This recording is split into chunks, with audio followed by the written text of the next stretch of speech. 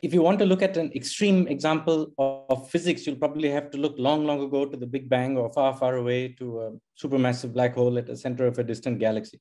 But if you want to look at the most extreme extreme chemistry in the universe, all you have to do is look under your nose, because that's what living systems do. They do extreme chemistry. The talks today, an extremely exciting lineup, really will showcase how chemistry provides not just tools, but also a point of view to understand biology. The first speaker is Bonnie Bassler, a professor and HHMI investigator at Princeton University. And she's going to give a talk which is in the theme of biology inspired by chemistry. She's going to tell us about the language of cellular communication. Bonnie? Thanks. I'm absolutely delighted to be here and to kick this off. And so let me share my screen with you to get going. So you already got a good introduction of what I'm going to tell you about it, but in my words, what I want to try to ask, or what my gang is always trying to ask, is how bacteria get any bang for their buck. You know, bacteria are really tiny, and yet they do all these terrible and all these miraculous things. And my group always tries to understand how they can manage to be so powerful. So I'm going to try to tell you that it's about chemical communication and that it spans domains. Okay, so what we think is that for bacteria to do the beneficial and the harmful tasks that they do, they have to understand times when they're alone and times when they're in groups, so they can behave differently under those two scenarios. And so the way that they monitor whether they're alone or in groups is through a chemical communication process that we call quorum sensing. And that's shown on my first slide in a cartoon. So when bacteria are alone, they want to have the program of gene expression going that's good for acting as an individual. So they're carrying out some subset of the tasks that they're capable of doing. But among the things they do is that they make and release small molecules that I have drawn as these red triangles that we call autoinducers. So the world is big, bacteria are small, these autoinducers diffuse away, the bacteria can't detect them, and that says act like an individual. But as bacteria grow and divide, since all of the cells are making a share of this autoinducer molecule, the extracellular concentration of the molecule increases in proportion to cell number. And so when the molecule hits a particular threshold amount, the bacteria detect it, and they infer from that detection event that they must have neighbors around. So in unison, all of the bacteria change their gene expression, they change their behaviors together, and they begin to carry out tasks that are only successful when all the cells act together. So group or collective behaviors. So in fact, the bacteria don't have a clue whether they're alone or together or how many cells they're around. They're using the chemical as a proxy for cell number. And they believe, if you will, that the chemical tells them something about how many neighbors are around. So that's quorum sensing. And so we've discovered a number of the molecules that the bacteria use to talk to each other. And we think that it takes at least 3 molecules to have a proper quorum sensing conversation. So I'm going to show you 3. These come from Vibrios, which is where quorum sensing was initially discovered. So I'm showing you particular molecules, but the principles, so bacteria tinker with the molecules, they change the molecules, but the principles I'm telling you transcend all quorum sensing systems that we know of. So there's always a molecule that one and only one species makes. So in this case, this homoserine lactone. And that molecule is for intra-species communication. This is how I count my siblings. Then there's a molecule we discovered, this fatty acid, that all Vibrios make, but nobody but Vibrios make, as far as we can tell. So this molecule is for the genus. So this molecule says you're my cousin. This molecule says you're my twin. Then the third molecule we discovered is broadly made in the bacterial world, gram-negatives, gram-positives, and they all make the identical molecule. So we think this third molecule on the bottom has no species information in it. It simply says other.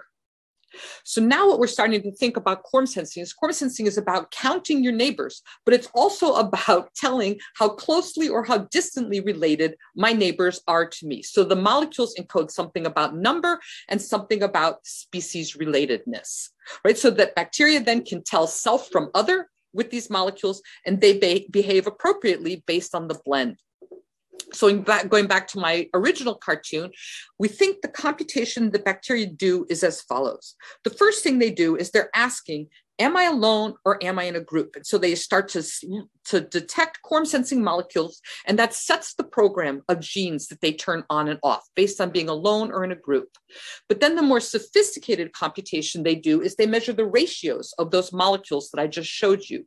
And that says, is it me and my kin in the majority, or is the enemy in the majority? And then they change their behavior based on whether they're winning or losing and who is in the consortium. Okay, so they can tell self from other, and they use that information to behave appropriately under the different scenarios that they find themselves in. All right, so that's my background on quorum sensing. And now I want to tell you, of course, about some new science. So I'm going to stick with Vibrios, and I'm going to tell you about new findings that we have in the global pathogen Vibrio cholera. So perhaps you know that Vibrio cholera is an endemic bacterium that causes a diarrheal disease. People get cholera from drinking contaminated water, eating contaminated food. And so cholera must have quorum sensing to be a pathogen. We showed that. And the way that this insidious bacterium works is that when it gets into the host at low cell density, it kind of comes in guns loaded. It's highly infectious. It's making a biofilm. It's spewing out its toxins. And then in the intestine, as it grows and multiplies, quorum sensing autoinducers kick in, and that tells cholera to shut down its virulence and biofilm genes, turn on its escape genes, and it escapes in high numbers out to infect the next victim. So it has to have quorum sensing, but it's all about dissemination. And so we showed that quorum sensing systems using the molecules that I just told you about control that switch. But then about a year ago, we discovered a new quorum sensing system in cholera.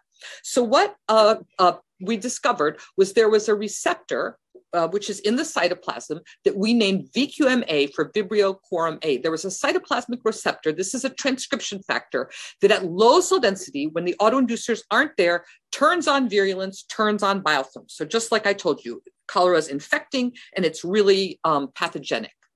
Then at high cell density, a new autoinducer accumulates that we named DPO. This molecule binds to the VQMA receptor. It turns on a small RNA, so these are like microRNAs in eukaryotes, that shuts off all the virulence genes and turns on the escape genes. We discovered what that molecule is. This was a graduate student, a first-year graduate student named Justin Silpy for his rotation project. He discovered this molecule that we call DPO. And this is a picture of it. It's made from threonine and alanine. So a very simple molecule. And what I should tell you is that this molecule and the three that I showed you on the last slide, every one of these is a brand new molecule to mankind. So these bacteria are ingenious about making molecules that await discovery and have all these functions. In this case, controlling quorum sensing. Okay, so this switch controls virulence in cholera, and it tells cholera to leave the host at high cell density. So when Justin had made those findings, he was trying to understand more about this new system. And he found this interesting asymmetry. He found that the VQMA receptor, this transcription factor, is present in every Vibrio, but no bacterium except Vibrios have that receptor. This molecule, DPO, by contrast, was broadly made in the bacterial world. So all kinds of bacteria make DPO. So he was trying to understand the difference between production of the signal molecule and reception of the signal molecule. And that is still a mystery in our lab, and we haven't solved that. But what was interesting is that what Justin found was that he did find another VQMA, but it wasn't in a bacterium. He found a gene for VQMA, for a quorum sensing receptor on a phage. And so phages are viruses that infect bacteria. And so this phage called VP882 infects Vibrios. So it's a little plasmid, it's a phage, it gets into Vibrios.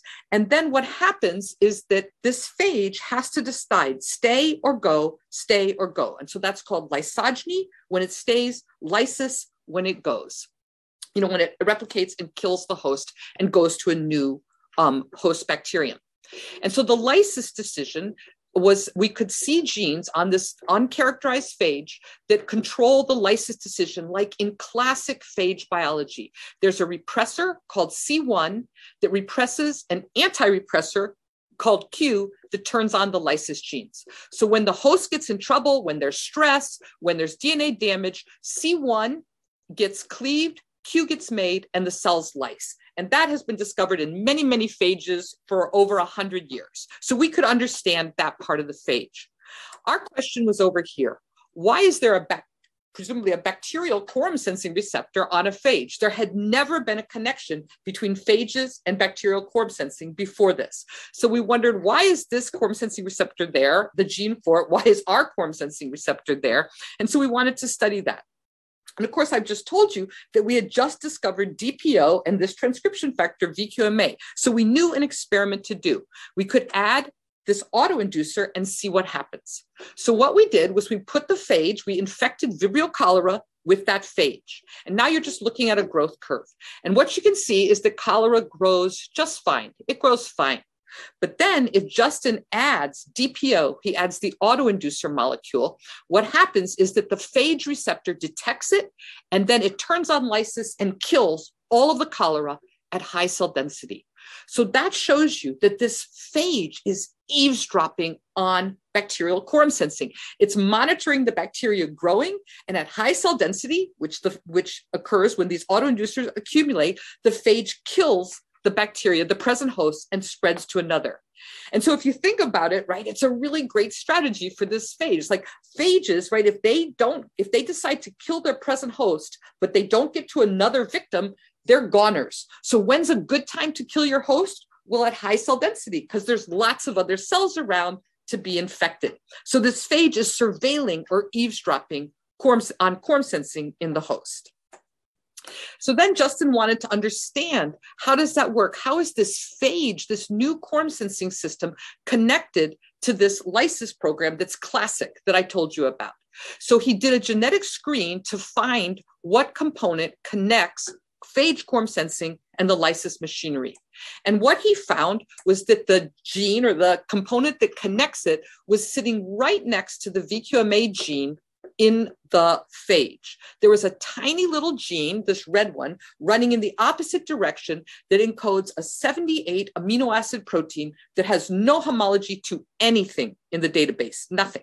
So Justin got to name this protein, and so he calls it Q-tip, for quorum triggered inactivator of C1 protein. So Q-tip connects phage quorum sensing to lysis. And so what Justin next wanted to know is, how does Q-tip do its job? And I'm just going to show you the answer. What Q-tip does is it sequesters this repressor and inactivates it.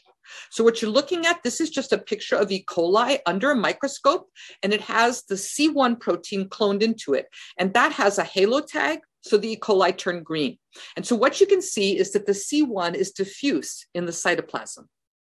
If Justin co-expresses his new protein Q-tip with C1, what you can see is that Q-tip drags all of the C1 out of the cytoplasm to the poles in these inclusion bodies, and it inactivates it. And now I hope you can see why we call this protein Q-tip. These E. coli look like real Q-tips to us. And so all of the C1 goes to the poles and it's inactive. So this C1 is active, this C1 is inactive. So that explains the mechanism. When the phage launches quorum sensing, Q-tip gets made, Q-tip drags C1 out, and the cells die because the phage lyses them. Okay, so now what I should tell you is that that is the first time that there has been evidence that phages interpret signals other than cell stress or DNA damage. And so this idea that they're monitoring host biology was new. And so we worried at that point that this was just some one-off. There was this weird phage, out there, it had these genes, maybe it was just an anomaly. So once Justin had this little module of these two genes, then he could do a better database analysis. And sure enough, what he found is that this is not a one-off. He could find all kinds of plasmid-like phages. So these are phages that live as plasmid in their cells, all of which had this classic lysis machinery, and every one of which has a transcription factor, and right next to it in the opposite direction, a tiny little protein. So these transcription factors and these little red proteins are not like one another. They don't share homology, but they all function the same.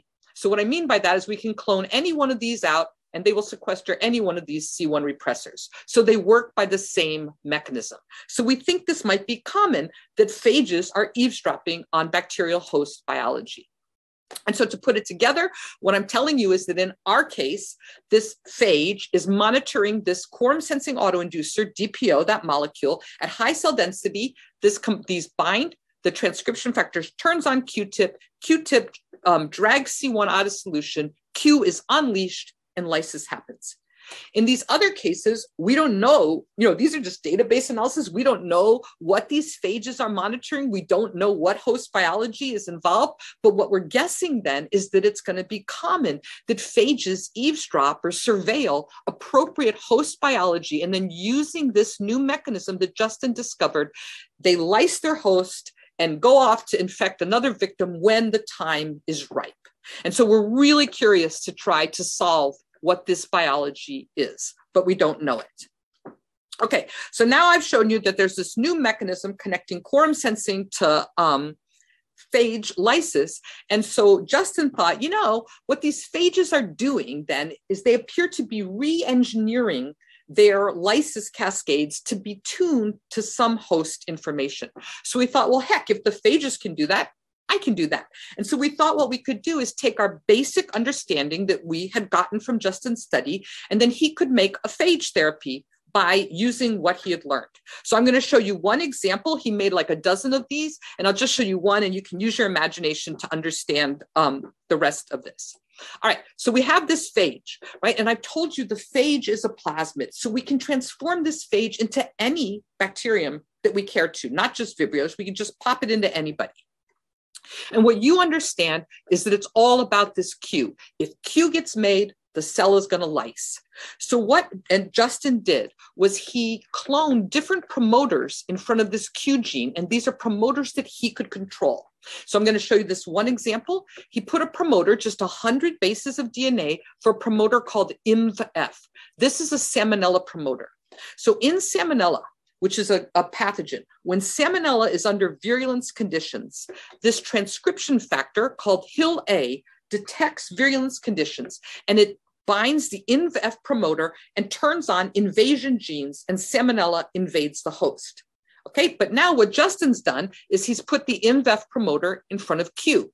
Then he put this recombinant phage into Salmonella. We put Salmonella under virulence conditions, and HIL-A did its job. It went and turned on this INVF promoter. The problem was it's in front of Q, and so all of the Salmonella committed suicide, right? So you get it, he can control that Q gene, and then the phage will do its job and kill the host, right? So now you get it, it's not about Vibrios, you can put this in any bacterium, and I told you that Justin made 10 or a dozen of these, and so you can take, if you know a promoter and can control it, like with the arabinose, tetracycline, IPTG, or anything you want, if you can control the promoter, you can get the phage to kill on demand. And so we hope then that it's a toy application, could help our colleagues who make applications, and perhaps people who are better at it than us, could maybe make this into some kind of phage therapy that is controllable. All right, so that's the applied part of the work. And let me finish by just going back to the basic part of the work. And I'm going to put together what I've told you in the context of, other of our findings. So cholera has to get into the host. When it gets into the human host intestine, it decides stay or go, stay or go. That decision is mediated by quorum sensing, by a number of quorum sensing systems, including this new one that I told you about that involves this DPO molecule. So it makes and DPO accumulates when VQMA the cholera VQMA binds DPO, cholera disperses from the host and goes to infect the next patient. You'll remember that I told you that lots of bacteria make DPO. What Justin showed is that microbiome bacteria make DPO. You might even remember I told you that DPO was made from threonine and alanine. So it turns out that your microbiome, which is there keeping you healthy, part of what it lives on is a protein called mucin. So mucin is a protein that covers our intestinal cells. It keeps them hydrated. It keeps the microbiome bacterium a little bit far away. And microbiome bacteria use mucin as an energy source. They have mucinases. They're supposed to. right? You, the host, supply them with this mucin. So it turns out that every third amino acid in mucin is threonine. And so it turns out that you feed your bacteria mucin, they take the threonine, and what they do is that they make DPO. So now DPO accumulates even more than what cholera makes. And it turns out that if a mouse, not a human yet, but a mouse has particular DPO making microbiome bacteria, DPO accumulates too fast and cholera disperses prematurely. So what we think then is that you, the human, and your microbiome are teamed up to use DPO to trick cholera into miscounting and dispersing early. And so for sure, these mice, not humans yet, get less severe cholera disease. It's known that some people get bad cholera disease and some people get mild cholera disease. And we wonder if this DPO and the microbiome might be a part of it, but that's not been shown.